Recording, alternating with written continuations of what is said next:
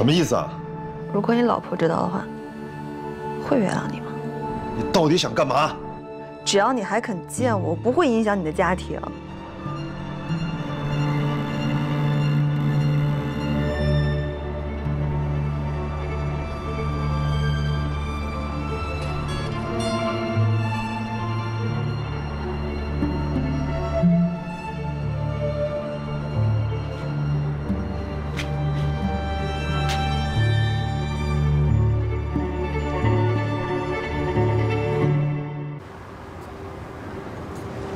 我先不跟你说了啊。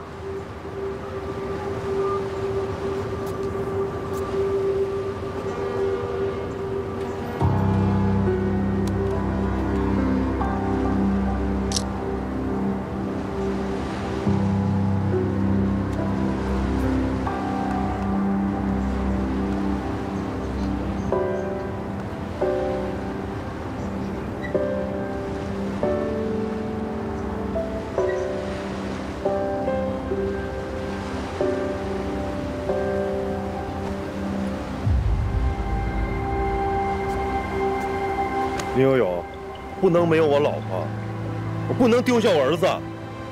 你离我们家越远越好。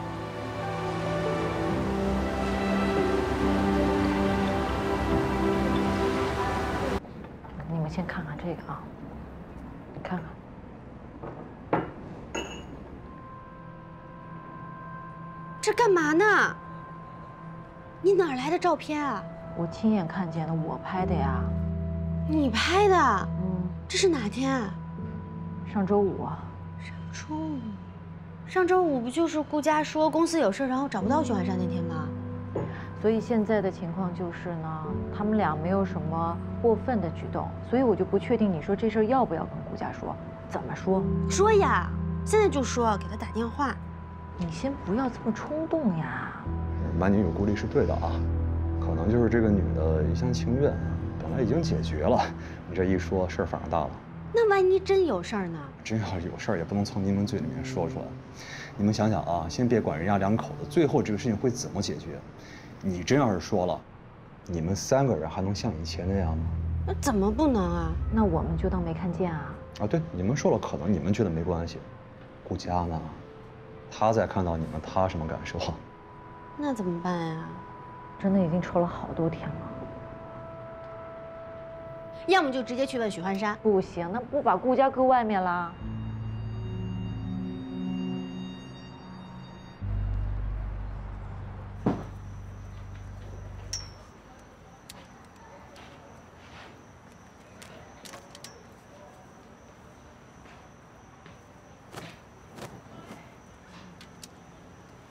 我能问你个问题吗？你怎么回来了？如果闺蜜的老公疑似出轨，我该不该告诉她？老许出事了。你也知道啦？我知道什么呀？那你干嘛这么问我啊？你一共就俩闺蜜，一个单身，一个顾家，还能是谁啊？哎呀，烦死了！不过现在只是疑似啊，还没确定呢。哎，可是我真的是忍不了，我现在就去给姑姑打电话。哎，老婆，老婆，你听我的。干嘛？你这电话绝不能打，打了一定出事儿。这怎么出事儿啊？你先坐回去。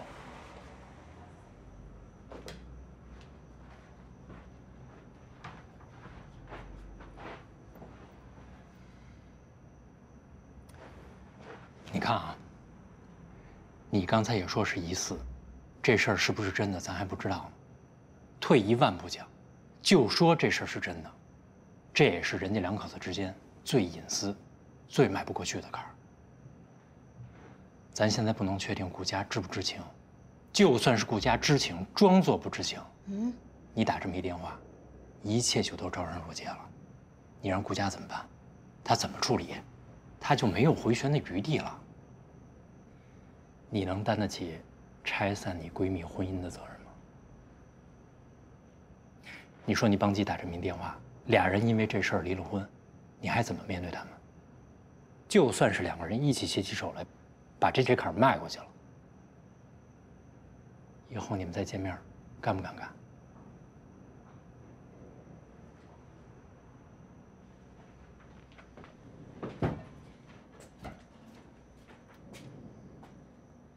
可是真闺蜜不可能像你说的这样。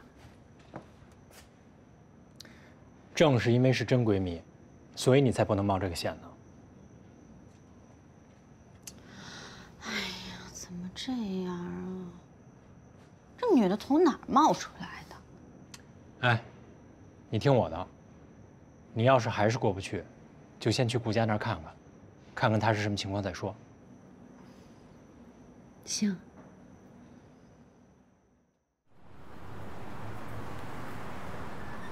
打扰了，不过我们很快就好。不打扰，你们待会儿安的时候注意安全啊。哎，那我先去了。嗯。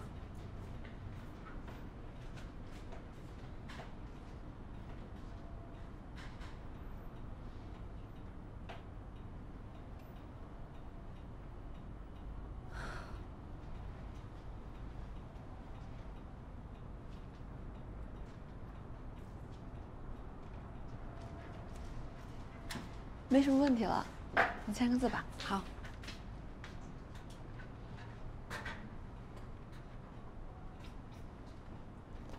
好，谢谢。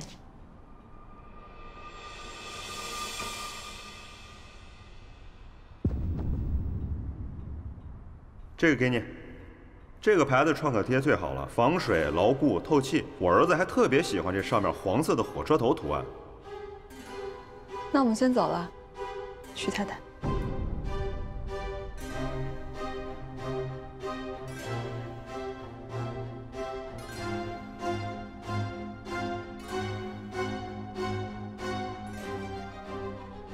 你是新来的吧？嗯，我叫林悠悠，今天第一天上班。你是悠悠？我就是那个一直跟您联系的悠悠。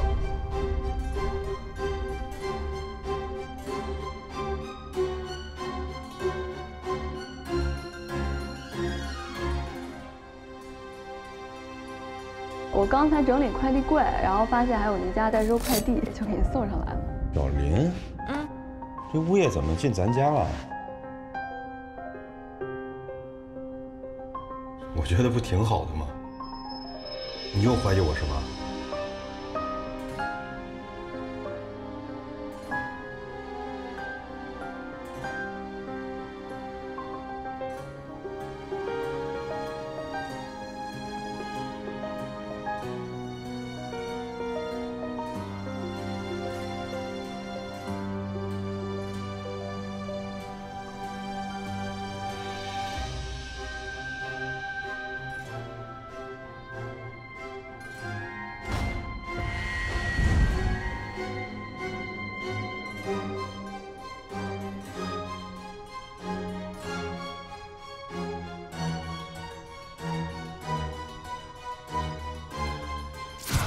我那天啊，本来想在天宫做2个 O， 结果呢失败了。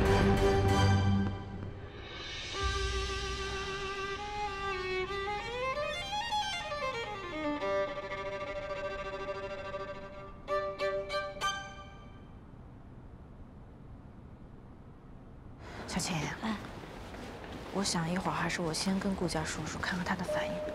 啊。行。那辛苦你们还有3家呢，我就先下班了。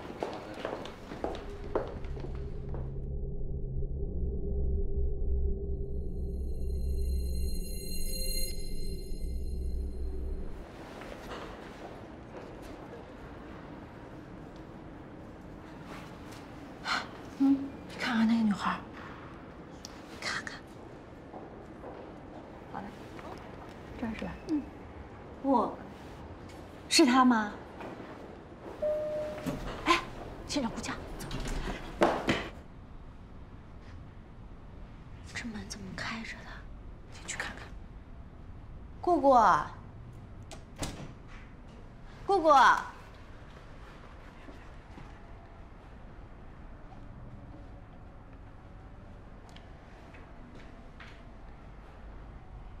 姑姑，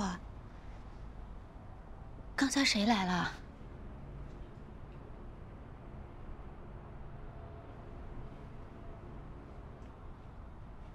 顾佳，我和小琴想跟你说个事儿。我来说吧，我知道大概发生什么了，有没有事儿，我得自己搞清楚。